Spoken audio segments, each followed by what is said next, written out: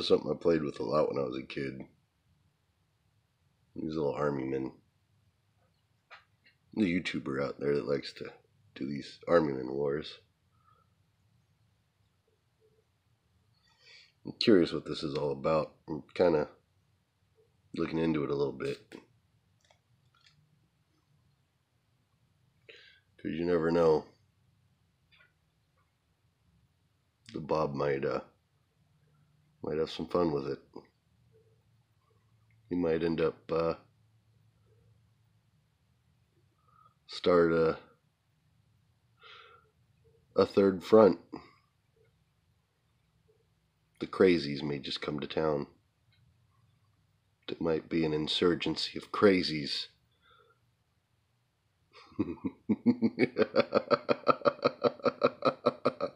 You never know. We'll see what happens. You guys should see what I did earlier. You'll see it. I'm going to edit it up real quick, though.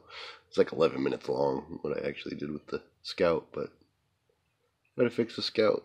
You know, both kids are sick. I had a fairly good day at work. Battery's dying, so I'm going to have to edit this. It might show up a little late my time. I think I should be able to make it, though. Even the wife's calling me now. Probably say, the dogs are barking. We need to beat the dogs. Go away. Love you, babe. Anyways, on that note, I need to quickly summarize this up. Roll the footage. And you guys have a nice day. See you tomorrow. Fixing It Time with 5150 The Bob. Fixing It Time. So if you guys can see here, look at this. Let's see. Oh, it's like super zoomed, but oh well. There you go. So I had my lock fall out of my door today. Found the little piece that holds it in here is rusted and broken.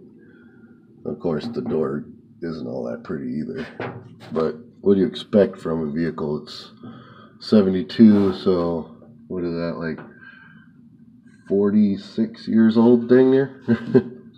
Either way, realized it wasn't going to hold very well, so a couple of zip ties in a well-placed area, and bada bing, bada bang, it should hold up.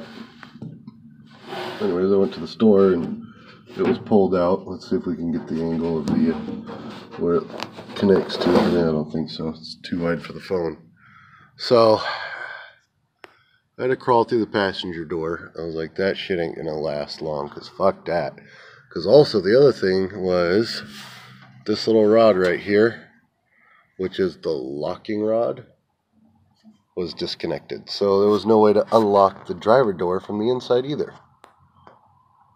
Well, I reconnected that, so now I can actually lock the door here.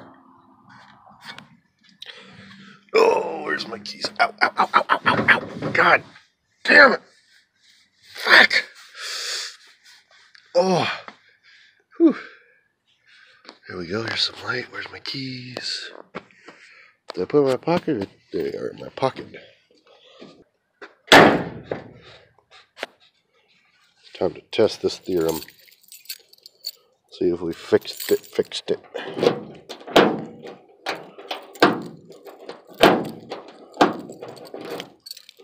Well,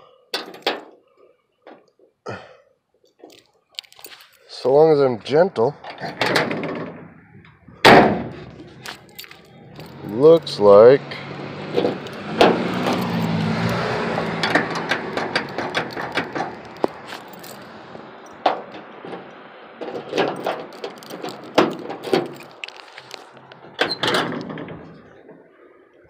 we have a repair door. The other option I was thinking too, besides doing that, is maybe drilling some holes in here and here, putting some nice bolts, and making one of those like gate latches with a lock, putting a little padlock on the door. Then the door's always unlocked, but the only way you lock it is with a padlock. I might still do that anyways, just because. Be kind of awesome, actually. It goes on here. And, look at this. almost put my body weight into it, and it's barely moving the window, so I have a funny feel on the regulator over here, wherever it is. I don't know if you guys will be able to see it, because I cannot too well. We're going to hit it with some WD-40. What the hell, why not, right? All these little joints, these rusted up spots. WD-40 usually does pretty well on that, right? Right. Anyways, WD-40, the magic stuff. Skloob this all up in here. Skloob. Making up words. Oh, that's bright. Just be liberal with your spray, right? Yeah. Get this side here a little bit more. Hey, why does your truck smell like WD-40, man? I don't know, because it does. Oh, I can actually turn it now. Still takes a bit of effort, but I can turn it. It's gotten a little easier. So now I can skloob this section up here up a little bit.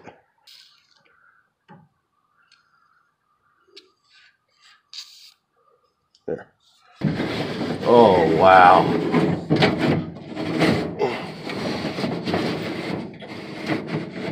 That's what I'm talking about, huh?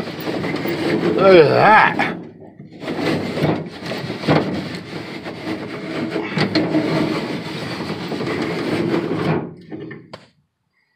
Love it.